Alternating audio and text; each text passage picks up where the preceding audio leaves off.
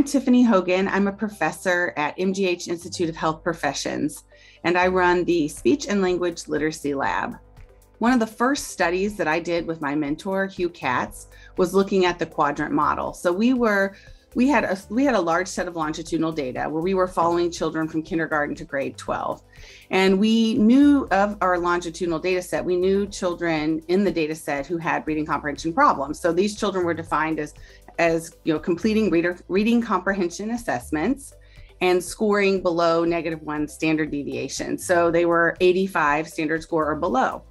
So what we wanted to do is better characterize these children who had reading comprehension problems. So what we did is we took that set of children. So if they scored low on reading comprehension, we looked further at their word reading abilities and their listening comprehension skills or language comprehension skills.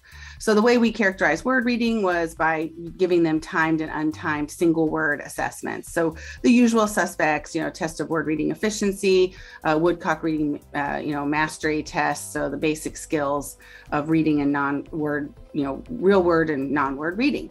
So when we looked at those skills, we also compared them to language comprehension skills. And language comprehension skills were the ability to answer questions after listening to a passage. So they didn't read it. We took reading right out of the equation.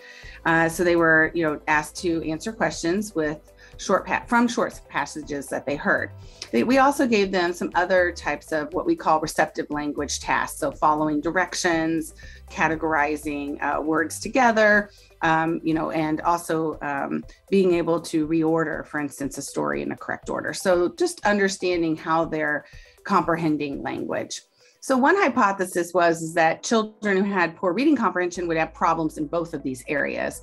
And we know they're highly correlated in the general population of children. So that was one hypothesis. The other hypothesis, which is the one we really thought would happen based on the extant literature, is that we would find some clusters of poor readers according to either having problems in word reading or in language comprehension. And that's exactly what we found. And this is in line with work that's been done before we did our study, which was in 2003, versus work that's been done since then. So it's all converging on individual differences that lead to reading comprehension deficits.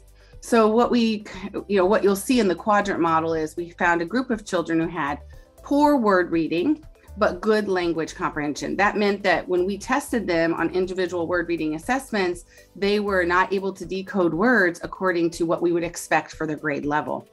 But if you read a story out loud to them, they were able to understand the story. So when you remove the decoding aspect, they were able to understand spoken language. So this is pretty typical of a pattern that we've seen historically in children with dyslexia. So the hallmark of dyslexia is having a word reading deficit. We also found the reverse, I'll say the inverse. We found the inverse, and that is children who had good word reading skills. So if you give them that assessment where you ask them to read words, they read them as you would expect, accurately and fluently for their grade level. But when you read a story to them or ask them to do language comprehension tasks, they score poorly. So they're able to read words on a page, but not understand spoken words. Both of these groups of children scored poorly on reading comprehension assessments.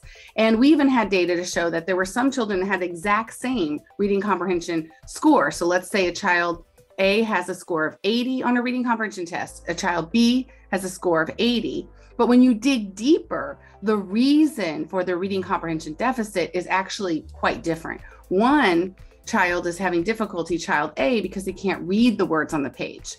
Child B is having difficulty because he can't understand the words that are created or the language that's created from the words on the page. This is so critically important for intervention because we want to make sure that we target the child's weakness while using the strength that they have to help them to become better comprehenders. Now, there's another group of children we found, and those were children who had poor word reading and poor language comprehension. And that was about a 50% overlap. So 50% of children who have dyslexia also have a language comprehension deficit on top of their word reading problems. And then children who have language comprehension deficits also have word reading problems. So you have, the three quadrants filled out, and then you have those who are, good in word reading, good in listening comprehension, and those children didn't have reading comprehension deficits. Interestingly, when you look at the correlation between word reading and language comprehension, as a child becomes better at reading comprehension, those skills become more highly correlated. So those skills kind of go together, but when you start to struggle, you start to see this separation that occurs, which results in this quadrant model. So this quadrant model has strong, implications for educational practice. First, it tells us that we need to assess both word reading and listening comprehension in screening. And what tends to happen with the school partners we work with and what we see in the research is that we're so focused on word reading in the early grades, as we should be, because that's the primary focus of instruction, is to break that code for children. But at the same time, children are developing language skills. And what we found, we had a longitudinal study where we looked at children in 5th grade who had language comprehension deficits, who were having difficulty comprehending in 5th grade. What we did is we were able to tap into a study of daycare and look at different language skills over time. And what we saw is that even as early as 15 months, these children were showing language deficits. And you could see across their lifetime, they had language deficits, but they looked like they were late emerging poor readers because language wasn't measured in the early grades. So it's not that they became poor readers.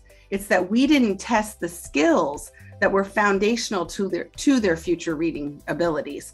So it's really important to not only assess word reading ability, but to assess language comprehension in the early grades in our screening protocols and in our progress monitoring.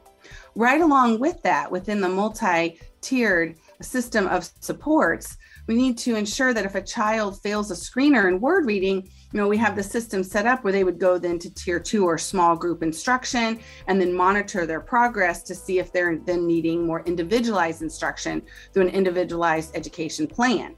We need to have that same setup for language comprehension. So if a child fails a language comprehension screener, they need to go into a small group focused on language comprehension instruction and then see if they need to go on to an individualized education plan.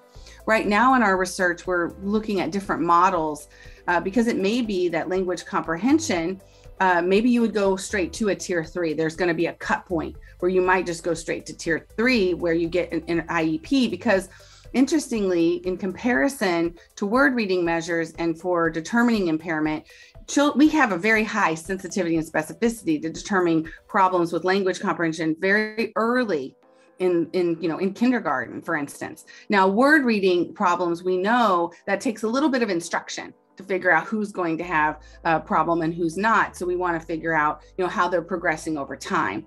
But with language, because children come to kindergarten with language, being exposed to language, then we can have a better, sense of who's going to have problems and who's not.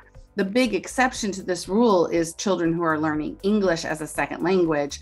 And with those children, we are doing progress monitoring to determine how they are learning English as they are more exposed to it. So you could picture a situation, and this is what we're seeing in our data, is that children who go on to have language comprehension problems, who are learning multiple languages, you see more of a flat line for them in terms of English learning over time. Children who aren't going to have difficulties are picking up on English language skills over time. So there are some exceptions to this rule to try to figure out who's going to have a deficit and who's not.